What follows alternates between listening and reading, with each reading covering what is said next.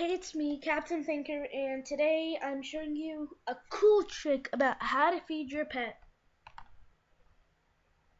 in Animal Jam. Excuse that. This is the prize that you get if after you finish Up and Down. You get an IKEA pet tree. Now, who doesn't think that's awesome, right? So, back to the thing I was showing you is how to feed your pet in Animal Jam.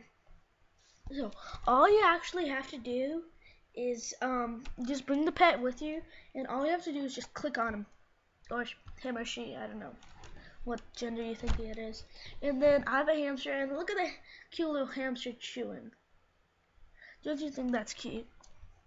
So yeah, that's just a cute, cool trick, and I thought you guys might want to see it.